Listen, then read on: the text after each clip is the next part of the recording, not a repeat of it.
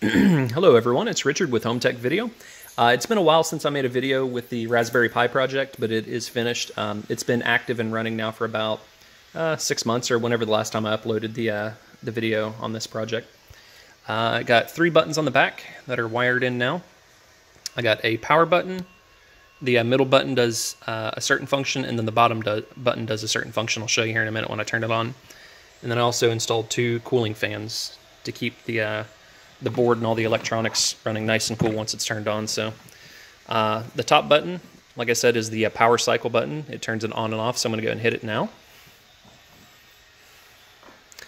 and let it power cycle. Now, as it's coming on, I did all of the scripting with the Raspberry Pi in Python. I've never coded Python before. I just kind of self-taught myself all of the different commands and different ways of doing it, and with a bunch of experimenting, I got it working exactly the way that I want it.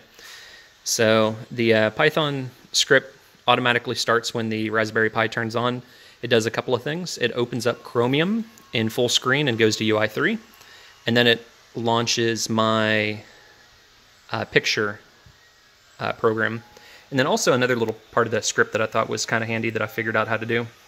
When you start a Raspberry Pi, the mouse icon's up in the top right corner here, or top left corner.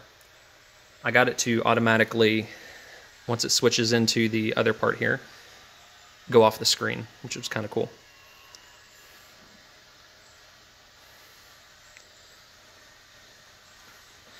Now, I haven't touched anything. All I've done so far is just hit the power button. And then this is the last part, or this is where it ends up without, touching anything. Now, the second button down on the bottom, or on the back of this, will toggle between the two.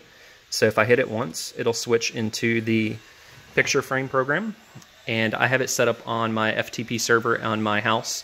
So I can automatically, or not automatically, I can upload any picture that I want to it, or delete any picture from this without needing to actually connect into the Pi. The Pi is just set up as a shared drive on it. So any computer, any smartphone that I have on my network can upload pictures to it.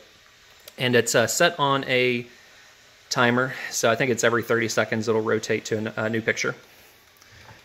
And let me switch back into the cameras. And the very bottom button does something that's really cool too. So by default, this is the view that you're going to get, all of the cameras going all the time. But the bottom button, I have to where it can toggle between the cameras. So I hit it once, and it brings up a camera full screen. And then I just keep on hitting the button, and it'll toggle between all of the cameras. So let me cycle through all 8 of them.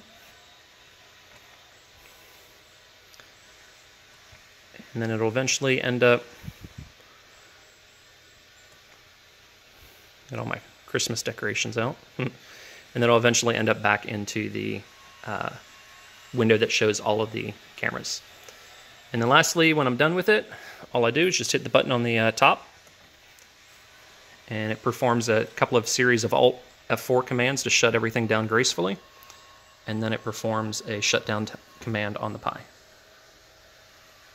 So that's it. That's my Raspberry Pi project. This thing, I have probably a total of, oh geez, a good 40, 50 hours in this thing, just between the Python scripting and making the frame and trying to figure out what materials that I wanted to make everything out of. So this is the end product. I hope you guys enjoyed it.